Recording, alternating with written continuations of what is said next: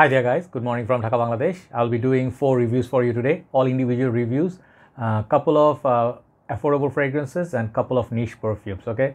So today I don't have plans for lists, perhaps tomorrow or day after tomorrow. Hopefully you're doing good, and thanks to all of you for watching the videos and leaving your comments. It really means a lot. So first fragrance here, I'm going to show you House of Charlie. Charlie is a house many of you are not known to or familiar with, because this fragrance house is a very old fragrance house. I remember our childhood time or school time, these these perfumes in shelf of, let's say, my mom or my aunties, like if you go to different houses, these are the trend. This were the trend back in the days. Mostly women would use it, and men would use something like fragrance like Brut, Old Spice, the Drakkar Noir, that trend. So this basically is a fragrance of 90s, okay, 97 if I'm not wrong, and I have reviewed quite a few. Let me show you what I'm going to review today. The box is a little bit enough, but the perfume is okay. It's called Charlie Silver, okay? This fragrance right here, inexpensive budget perfume, and these are fragrances intended for women, but men can use it easily. So check out my Charlie red, gold and blue. I think I have done 3 before, and this kind of fragrances like back in the days, Powerhouse, if you search by those, Joy Amin, you'll find some similar style perfumes. Just Call Me Maxi, or a fragrance like Royal Crown. I forgot the names. Many of these I do review, and some of you would ask like, Joy, you review a lot of these designer niche perfume, why do you have to review these cheap ones that these are not really considered as perfumes or something? To me, I beg to differ, because anything in the perfume industry deserve to be talked about, because people have used them, they have had memories. So that's why I do these reviews. Perhaps if you had memories with these, you can connect. So let's go.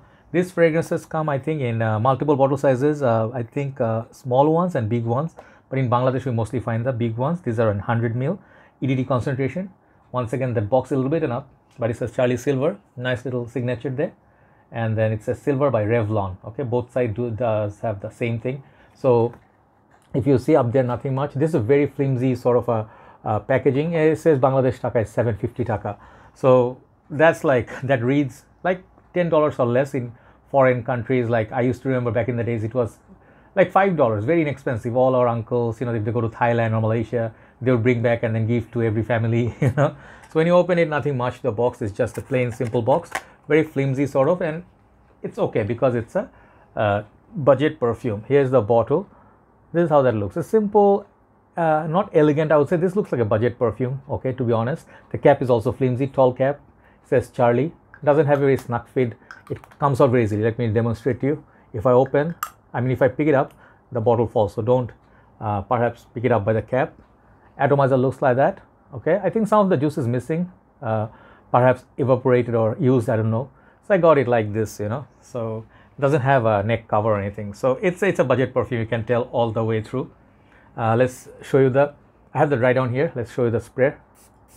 Sprayer actually is fantastic. It's kind of like a surprising one. Let's check it out. You see how far that shoots?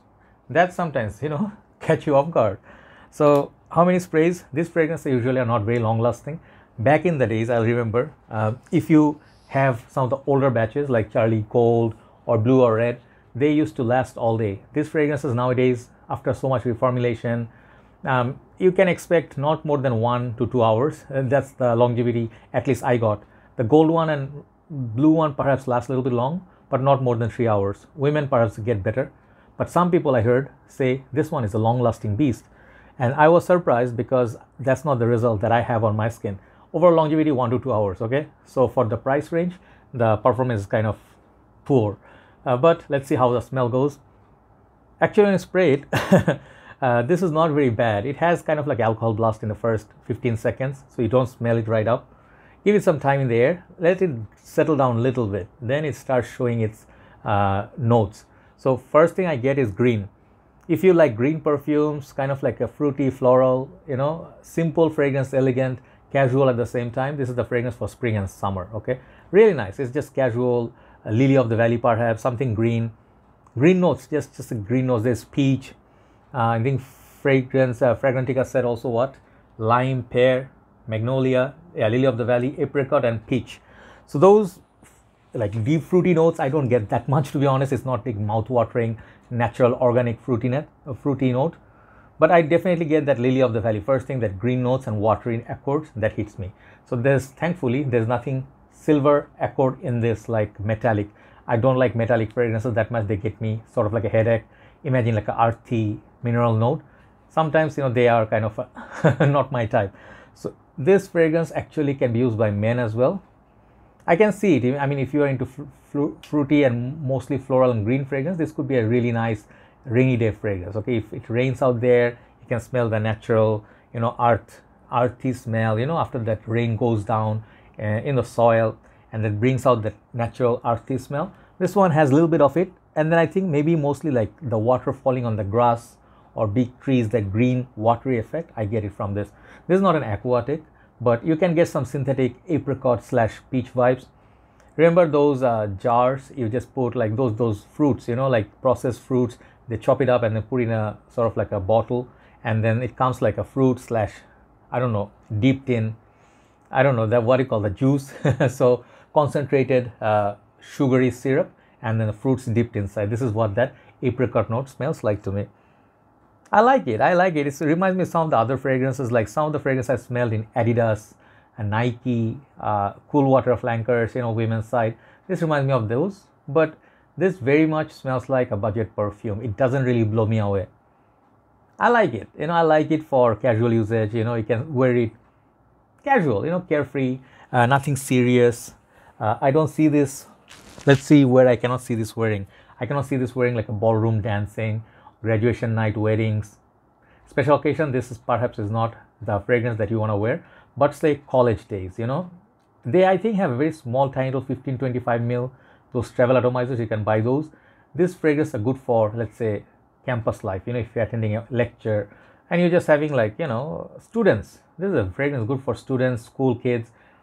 This could be a first fragrance, very basic perfume, but it has a little bit of maturity about it. It smells like maybe your mom is wearing this, but you can give it as a school kid. If you have a small budget, you can give it to your mom, but your dad perhaps will not wear it that much. Okay, so it has a kind of like a green, soft, powdery effect with that hint of fruits. Okay, so it's a green, floral, fruity, kind of aldehydic, like bright sunny day. This is what I feel the vibe with this perfume.